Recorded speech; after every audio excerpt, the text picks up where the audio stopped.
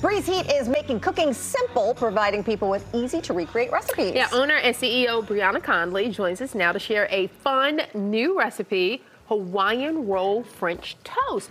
Okay, you already got me with French toast. Yeah, no kidding. Okay, now you add Hawaiian rolls into it. Yes. So does that add to the sweetness? Both. So I also use almond milk instead of regular milk, and that makes it a little bit more sweeter too. So you use the almond milk. You kind of just make it like your regular French toast. Okay. You know?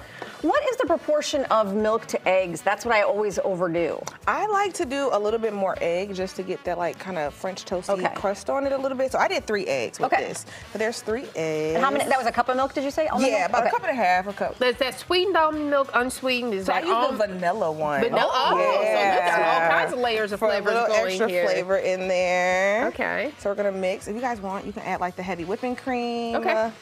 All right, and you have to add cream in addition to the almond milk? I do it just to make it a little bit thicker. Okay. You know, just a little bit though. It's about a 1/3 cup, so not too much at all. This is the vanilla extract. Oh, okay, good. And then I'm also using some cinnamon sugar and nutmeg. That's like mixed together. Okay, all right. That's so we're gonna give that a really good mix. Okay, so you got your mix going on there. Yeah. So it's interesting how you got started. You were a content creator, a food content creator. Yeah, so it started on social media, like with TikTok in the pandemic. Okay. Kind of how a lot of food content creators started. I just started uploading like the food that I was making, and people were like, "These recipes are good. They look delicious. They love them." And I was like, "Okay, well, I guess I'll just keep going." Okay, and you were in college doing this, right? Oh, a college student showing people how to cook. I love it.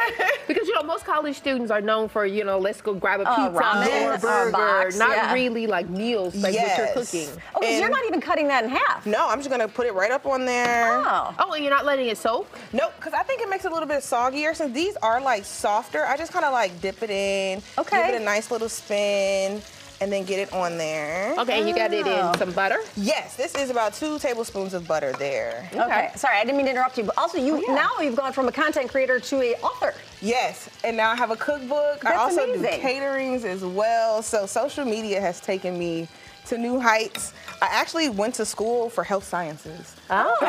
So when I was cooking for my roommates, I was at school. Yeah. Okay. Well, you take a lot of that information that you learned about making sure that the food is prepared properly, and so that wasn't healthy wasted. And stuff. Yeah. And I can always use it if I need to one day. You know. Okay. It's always in my back pocket. Well, also I think if you're as a caterer too, and you're cooking to larger groups, if you could make stuff a little bit healthier and taste good, that's huge. Yes. Right. Yes. Because I think that's a lot of people's thing. They have food and they want to have healthy food, but it doesn't taste right. It doesn't have to be bland. You can still use like seasonings that are like good, salt-free and stuff like that. Okay, so tell us about your cookbook. Are we doing mostly pastries? Are we doing main meals? What's in the cookbook? So there's a little bit of everything. I have some appetizers in there, some sides, because I know a lot of people they had to have a main food, but they need a side to go with it. So I have some sides in there, I have some main foods in there, and then I also have some like desserts, a little bit of breakfast, kind of like a little bit of everything. Yeah. Ooh, I like that. I'd like a whole meal of just sides. Yes, yes.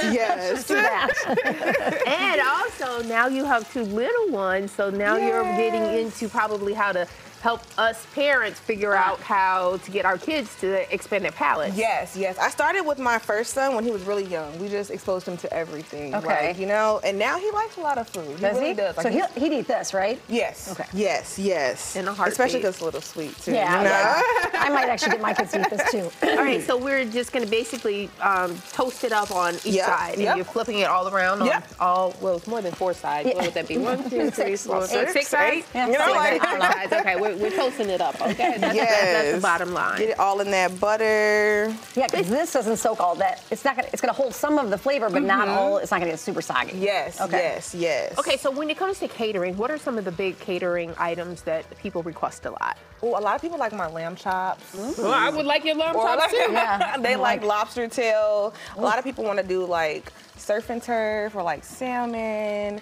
It just kind of depends on the events too. Like some events have like certain foods that they want, like finger foods and stuff like that.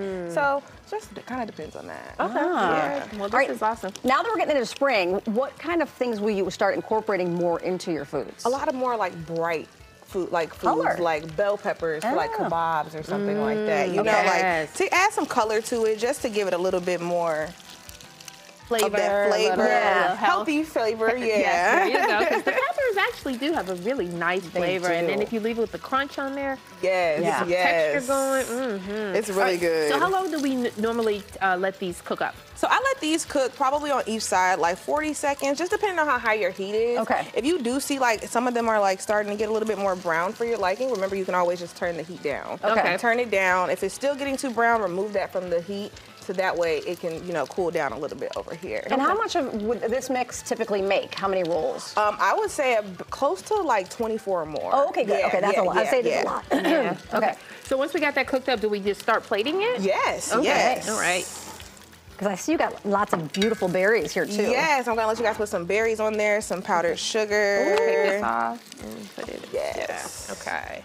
Ooh, this is fantastic. fantastic. Is so good. All right, while you get that plated up, I want to make sure we give folks some information. breezeheat.bio is where you can see some more of her stuff, reach out to her if you're looking for some catering events, get some more ideas, and then Are you obviously still posting on social media as well? Yes. Okay. Yes. Okay. Yes. Yes. And the cookbook, I'm assuming we can find through your webpage too? Yes. Yes. Okay. That should be one of the first links on there. Tasty Elements. Ooh. Okay. All right. this. Well, you know what? There's the final version of what it looks like. Yes. It looks like you have a little glaze on there too. Oh yeah, we have some syrup on there. Oh, okay. good. You can add some of the strawberries, berries, a little bit of powdered sugar if you like. Ooh. Okay. All right.